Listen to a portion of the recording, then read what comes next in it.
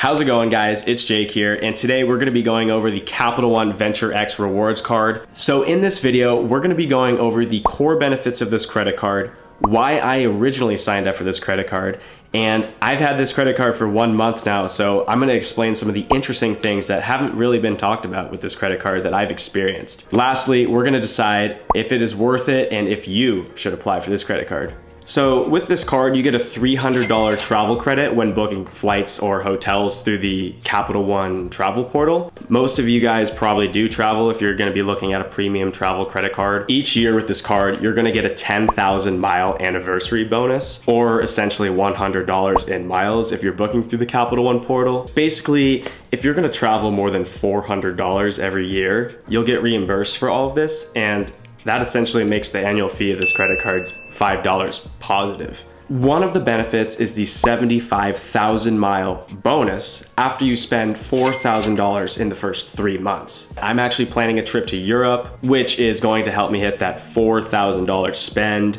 And I wanted to make sure that I wouldn't change my habits to spend $4,000 in 3 months since I was going on this trip anyway, and it made sense to apply for this card. Another one of the core benefits is the TSA pre or global entry credit of up to $100. I was looking to get that TSA pre-check taken care of. It was just easier for me to get TSA pre-check, but if you're gonna be outside the US a bunch, you might as well just get the global entry. It might take a little bit longer, but could be worth it. So another great benefit of this card is the Capital One lounge access. Currently, there's one lounge in the Dallas-Fort Worth airport, and there are 3 Capital One lounges stated to open at Washington Dulles, Denver Airport, and the Los Angeles International Airport. So this is great. Capital One is building their network out, so eventually there's going to be more lounges. My expectations for these lounges are actually pretty high just because I've been to the Capital One cafes before, and they're really nice, good customer service, pretty clean, and very modern. So I'm really looking forward to seeing how these lounges look. Another one of the big bonuses that I was looking to get when I was applying for this card is the Priority Pass lounge access.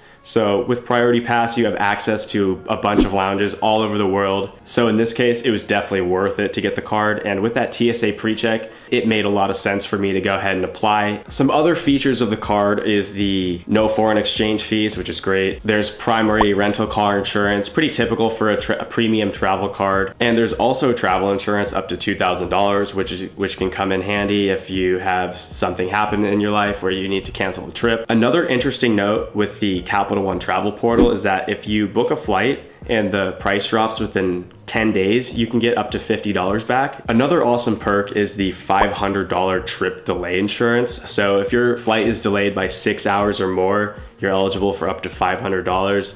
This is very handy and can come into play if there's weather or your flight's delayed, which has happened to me, and I'll get into that in a sec. Also, another benefit is the Visa Infinite credit card status, which basically includes return protection for up to 90 days if you buy a product with the credit card. There's extended warranty protection for certain items that are eligible under the Visa Infinite status. The cell phone protection is handy. It actually covers up to $800, and that covers damaged or stolen phone, which is very handy to have. So getting into why I actually got this card has to do with an experience that I had with Southwest in December. If you're not familiar with the Southwest cancellations that occurred in December 2022, there were 5,500 flights canceled in the month of December, all within a 3-day window, which unfortunately mine was on one of them, and without this card, I didn't get that $500 trip delay insurance that I would have gotten if I had protection. So I had booked this flight with a Chase Freedom Unlimited, but that didn't have the trip delay insurance. Southwest ultimately ended up rewarding me 25,000 points. They didn't have to do that, and I'd like to have the travel protection for next time. So calculating for the mile value of the Capital One Venture X card, it is worth 1 cent alone if you book within the travel portal. Transferring the miles to other transfer partners can value the points up to 1.7 cents. Unfortunately, I don't think I'm going to be doing this that much with Capital One points because their transfer partners are kind of limited. As of January 2023, there are really no domestic transfer partners in the United States, and some of the other transfer partners are kind of hard to get, but if you do plan on transferring the Capital One points, they are definitely going to be worth more. So if you fly any of these airlines here, I would highly consider transferring to them from Capital One. The earning of Capital One points is actually really great. With the Capital One Venture X, you're gonna be earning 10x miles through hotels and rental cars booked through the Capital One travel portal. I think this is a great amount of points. 10x is actually one of the highest that I've seen for a premium travel credit card. For example, booking a hotel that costs $500 will get you $50 worth of points back, or 5,000 miles. With flights, you're gonna be earning 5x points booked through the travel portal. This is pretty strong as well. 5x points back is awesome and pretty good for a premium travel credit card. Lastly, one of the strongest benefits is actually the 2x miles back on everything. Doesn't have to be through the travel portal. You can get 2x miles back on anything that you put on this credit card, essentially earning at least a 2% cash back rate. Even with the Chase Sapphire Preferred, for example, you're only gonna be earning 1x back for everything else. This values the credit card pretty strong because you're gonna be earning such a good base level. This will be my catch-all card for going into 2023. Here are some of the things that I find interesting about the Capital One Venture X card. This doesn't necessarily have to do with the card, but the travel portal itself. So when I was booking my flight to Amsterdam and Paris, I wanted to look for multi-city flights. Through the Capital One portal, they are unable to book multi-city flights, which unfortunately I couldn't book 2 one-ways and get the same price. The flights were going from 500 to like 1,000. So they really wanted you to book a round trip. And without that multi-city function, unfortunately, I was unable to book my flight to Europe through the Capital One portal. So because I couldn't book multi-city flights through the portal,